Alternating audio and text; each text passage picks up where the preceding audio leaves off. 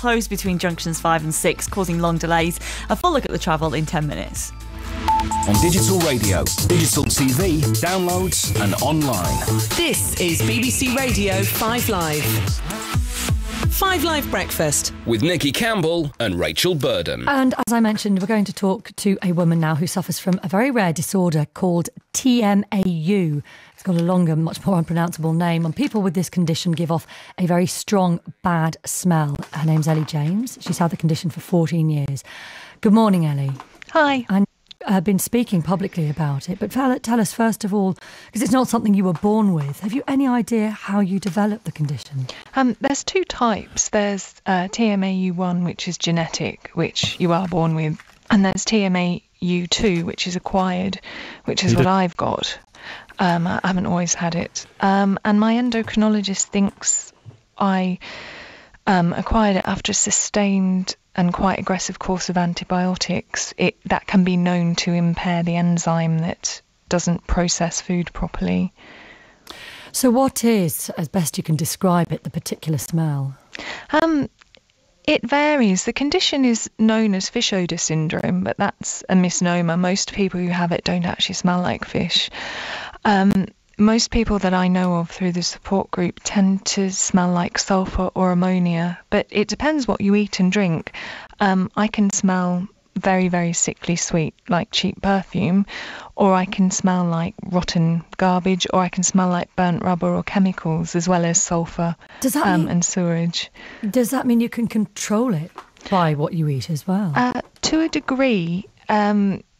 It's a compound called choline, which helps to start the smell off. It turns it into what's called trimethylaminuria, which is what TMAU stands for. And the body, in someone with my condition, where the FMO3 enzyme is impaired, can't break that down into a neutral compound. It breaks it down into a toxic one that smells, and that's actually the smell that is associated with rotten fish. It's the same compound. And if you avoid foods that are high in choline or trimethylaminuria, it can help. It can help a lot, but it doesn't eradicate it. Most people with TMAU still will emit some level of odour most of the time. You've been through some really awful experiences with this. I mean, a complete lack of understanding from people, perhaps understandably, who just didn't know about the condition. So work colleagues buying you deodorants, bars of soap all the time. I don't really blame anyone for their reaction, because it is a very rare condition.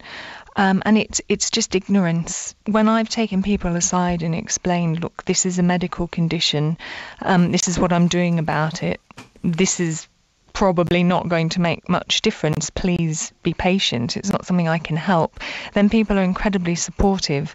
But to be completely open about it, the smell is vile. And have people said stuff to your face before? Oh, yeah, I've been verbally attacked on public transport and in jobs. I've left a couple of jobs because of it. And when you don't know, when you haven't got a diagnosis and you don't know why you smell, and it's worse because you can't often smell yourself. You're relying on people's reactions. You don't know what on earth is going on. It must have been really frightening. And even the first time you went to the doctor, you didn't get a terribly sympathetic response, did you? No, well, it is relatively rare, and many GPs are not aware of it, are only vaguely aware of it. It's not within mainstream medical practice, really. It's difficult mustering up the courage to go to a doctor in the first place, because you're not sure there's something wrong with you. But my first experience, I was just lectured on personal hygiene. They thought it was just because you didn't wash yourself properly. Yes, and in fact, people who are aware they have this problem tend to overwash. Yeah. I mean, you got to the stage where you were scrubbing yourself many times a day. Yeah, and using disinfectant, which wasn't great. Desperate. It really is desperate for you. But how is life now that you have an understanding of the condition? You're obviously confident enough to kind of challenge people on their reactions to you. How is life for you now? It's a lot better. Having the knowledge to know what I've got and the specific things I can and can't do about it, knowing that there's a support group, and there's a very good support group tmau.org.uk, which actually helped me find a lot of the answers. I've got an excellent endocrinologist, an excellent GP, an excellent nutritionist. It's given me a much better attitude about it. I realise I can't change people's reactions. You can only do that by a slow process of education, but what I can do is change my reaction to them. And your partner, does he help in any way? Or Yeah, he's not really aware of it. Some people can't smell it, they're not sensitive to it, but he's very supportive. He's lovely. Well, it's great to talk to you today. Thank you very much for coming on. Thank you. Thanks for the opportunity. Educating us about this condition. Ellie James, who has this very rare disorder called TMAU.